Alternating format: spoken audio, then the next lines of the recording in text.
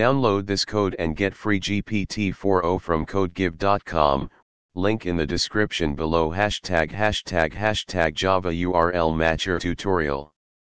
In Java, the java.util.regex package provides powerful regex, regular expression, capabilities that can be used to match patterns in strings, including URLs.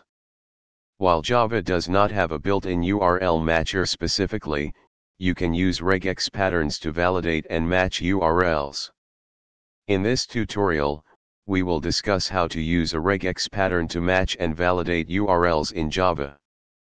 Hashtag 1. Understanding regex for URLs. A URL typically consists of several components. Scheme, HTTP, HTTPS, FTP, etc.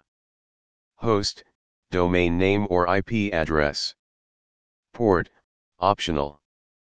Path, optional. Query, optional. Fragment, optional. A simple regex pattern for a URL could look like this. Hashtag 2.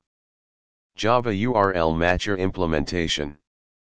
We will use the pattern and matcher classes from the java.util.regex package to perform URL matching. Hashtag example code. Here's a complete example demonstrating how to use regex to match URLs in Java. Hashtag 3. Explanation of the code. Regex pattern. The regex pattern is defined as a string. It matches an optional scheme, HTTP or HTTPS, a domain name with a required dot, an optional port, an optional path. Pattern and matcher. Pattern.compile, URL_regex, compiles the regex into a pattern. Matcher.matches, checks if the entire input sequence matches the regex pattern. Testing URLs. The main method tests various URLs to determine if they are valid according to the defined regex. Hashtag 4. Output. Running the above code will produce output similar to this. Hashtag conclusion.